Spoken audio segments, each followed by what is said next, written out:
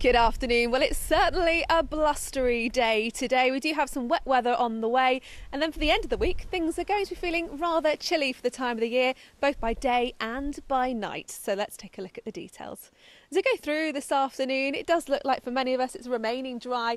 There will be plenty of autumn sunshine around. We do have this noticeable breeze taking the edge off those temperatures, and a high today of 15 degrees Celsius.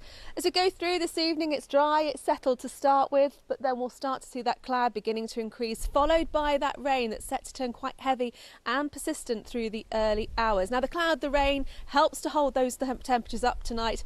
Only a low of 9 degrees Celsius. So a damp and windy start to Thursday. The rain beginning to clear away, and as we go into the afternoon, although it looks like it will stay quite cloudy for some time, we'll begin to see it break up to see some sunny spells towards the end of the day. Highs again of 15 degrees Celsius. Still quite a breezy day to come on Thursday, and the winds are turning more northwesterly. That's going to make it feel slightly cooler for the end of the week. Temperatures actually down into low single figures in rural areas at times. So a chilly end to the week, but on the whole that weekend doesn't look too bad.